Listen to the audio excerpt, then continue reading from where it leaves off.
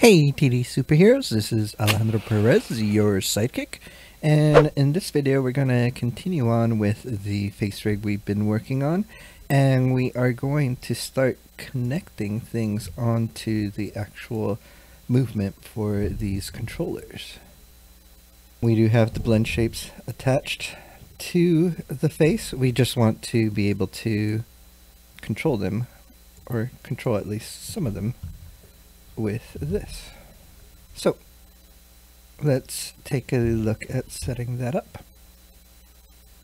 So over here, let's just make this bigger for now. We're going to spend a little bit of time here. This section here is where we're connecting the blend shapes to the controllers right now, and we're adding them as attributes. And here is this attach blend shape to control. So something that I'm noticing right away is that these two lines are happening every time, and the control name, we are already seeing that it is attached there, so we can actually just type that in there. We don't need a variable necessarily for that at this point, or we can keep that line and then attach it there and then use it elsewhere. But what I'm going to start doing right now, and we're going to have to tweak this again later, but take those two lines, paste them here, and then we can get rid of them on every other line of the function. Just makes it a little bit cleaner, so that way we can make updates a little bit easier.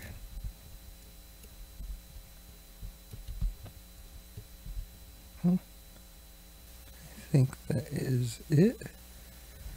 So now that we've done that, let's just test everything really quick and make sure that it works. So we need to clear the scene and then run the code. That's gonna take a second, and then once it's done, we should be able to see that we didn't output any errors. So let's look at the bottom here. We have some warnings, that's okay for now. And it looks like we have all of our attributes there. So that is good. Okay. So we have everything still working. Now we need to be able to look at how are we going to assign this onto the translate. So right now we have the blend name, which is the blend shape that is attached to the base mesh, the object name, which is the blend shape, and then the control name, which is the control that it is going to.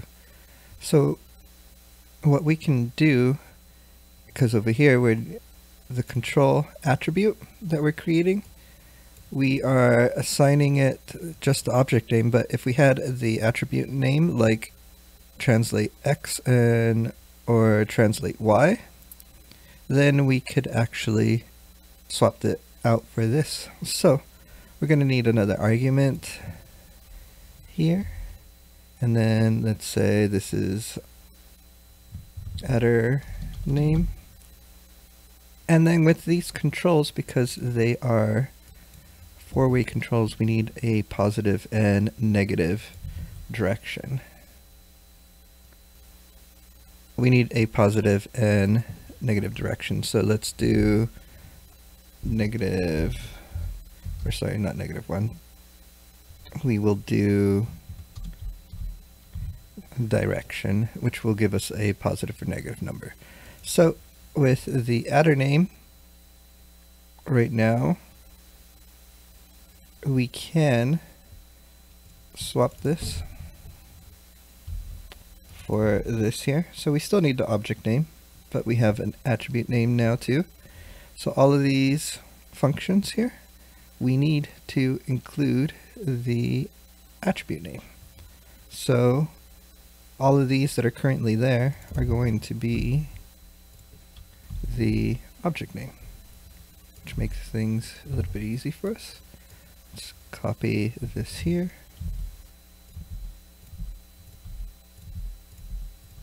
Oops. Okay. Now we have the object name, and again, anytime I make a big change like that, I want to... Oh, we need one more thing before we go any further, because it's actually asking for another attribute at the end for the direction, and let's just make these 1. So if I would have thought that at the beginning, I could have done it at the same time, but I have to go back and paste these all in. Okay.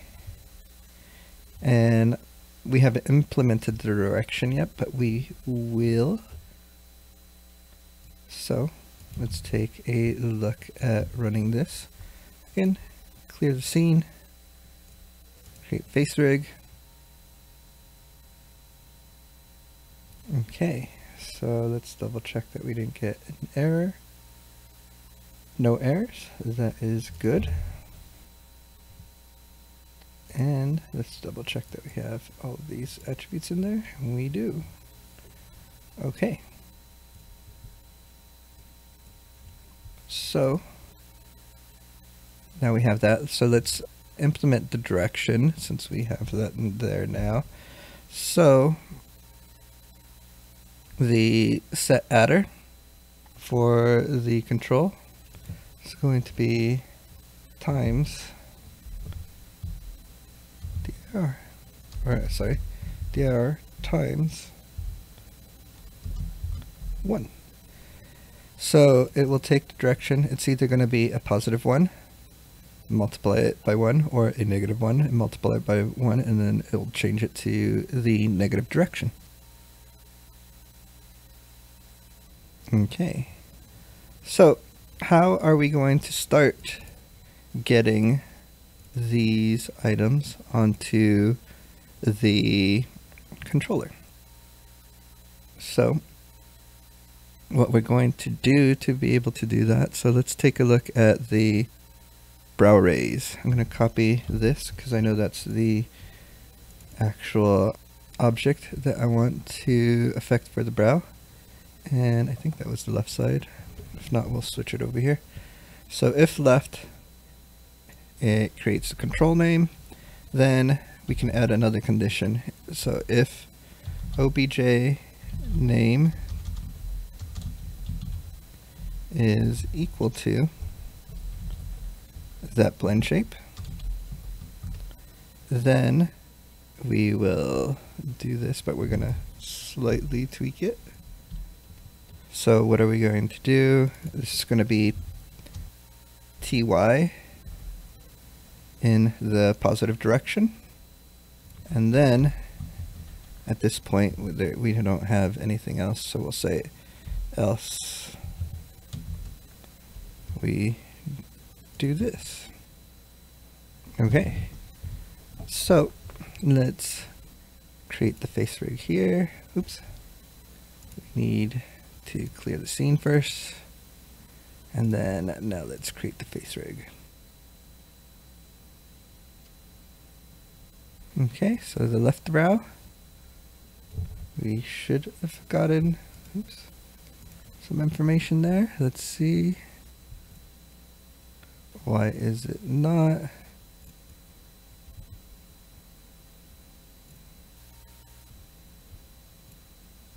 It looks like there is an issue with the left brow now. We can see that the controller wasn't built out correctly. You can see all the other attributes got in there just fine. Here we have some issues. So the frame and the brow are over here. They have been unparented from wherever these are. Okay, let me pause and I'll be right back once I see what's going on. Okay, so I'm not sure if this is going to fix it, but I know it's things that we need to update. Actually, no. We don't need to do that. Here, this is the one over here with the add attribute. and the select. We are trying to add attribute to even the ones that are being brought in as an attribute here. So we want to be able to filter that here. So what we're going to say is if obj name is equal to header name, then we will do these two things, because we don't need to do it when we are doing the items on the TX and the TY, and that might be why it broke it. But let's take a look at setting this up now and see if it breaks it. So clear the face rig, and then let's create it again. The sign that will know that something is working properly, or at least better. Okay, we don't have those things unparented. We're hiding the face. Let's see a moment of truth. So this is the left brow, and we're affecting the left eye. This is good. The only thing in the future that we'll need to update is the swapping the right and left where they're actually positioned, because even though this is screen left, it's the character's right, and it's a little bit more intuitive if I'm able to make that comparable. But we can see as we go up, the eyebrow goes up. Right now, if we go down, nothing happens. So the next one that we'll do is the left drop. And basically, we're gonna put a else if, or an elif, sorry. Then basically we need that, and we need the object name. So if the object name is equal to obj name brow drop blend, then we are going to run this command again. The only thing is that this is going to be in the -1 direction. Okay, so let's test this out. Select the head, clear the scene, select the head, create face rig, and then when it brings up the face rig, we should be able to move it up. It raises the left brow, move it down, and it will bring the brow down. Cool. Okay, we are looking good here. Now we need to do right and left.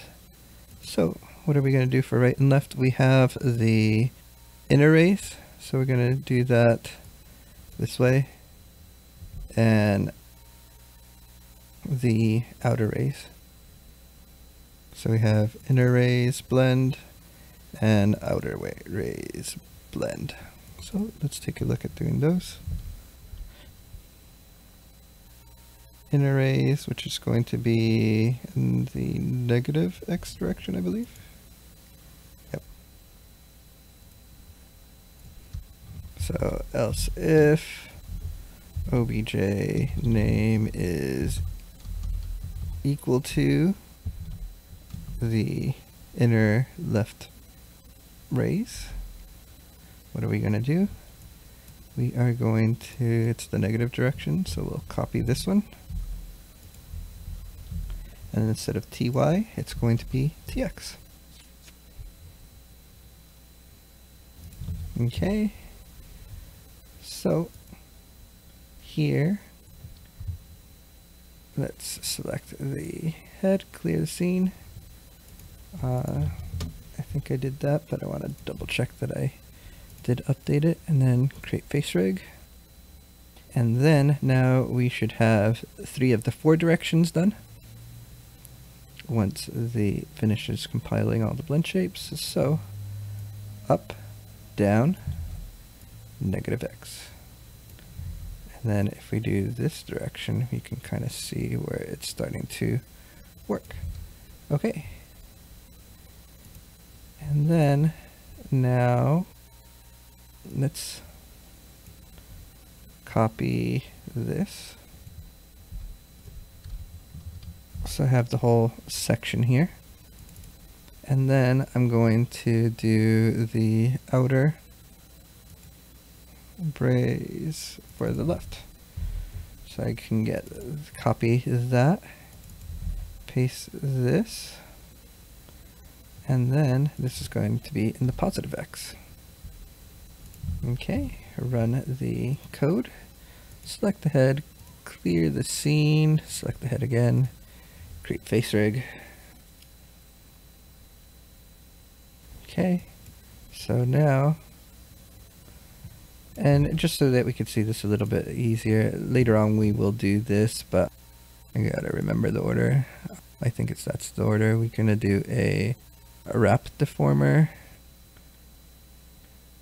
Wrap, there we go. If I did it the right direction, that will move. So looking at this, when I go in, I kind of want to do the opposite of what I got now. Actually, no, that's fine. That is what I want. That gives us kind of the ability to control all the different motions that we want. Okay. So we have that all for the left eye, and then let's just really quickly do the right eye as well. So what I'm going to do is copy all of this, and that's going to go to the right brow. So it's gonna be pasted here. Got an extra C, so let's do that, and then all the L's are going to be switched over to R's. And then I'm also going to switch the X direction, so that way we get the movement happening in the inverse. Okay. So let's select the head. Oops, before I do that, let's reset this so that we don't bake in the animation. Now let's reset the head, select the head, create the face rig. Okay, so here we get this one. And here we get this one. Oops. So take both, cool, and push them in towards the center. So we get all of the expressions that we want with the brow. And then with these controls, because we only have 4 right now, we can see that there's no extra attributes. Some will have extra attributes at the bottom if you have extra movements, and some will not. So the mouth, you'll see we have more than 4, so we're actually going to have a lot of extra controls on here. The nose here, we only have a sneer for both the left and the right, so left and right. So we need to kind of look at what we're going to do with that. If we have any extra blend shapes, we can bring them in. I might do that.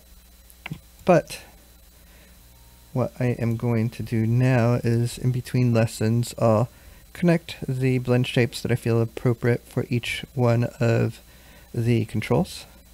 So you guys can do that on your own, and in the next video I'll show you guys where I've connected everything.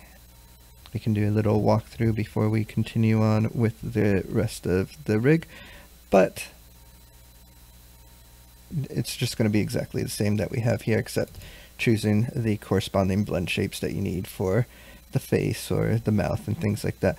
The only one that's going to be different is the mouth. So we have the mouth there, but you'll see that we don't really have a mouth open, and we want to be able to open and close the mouth here.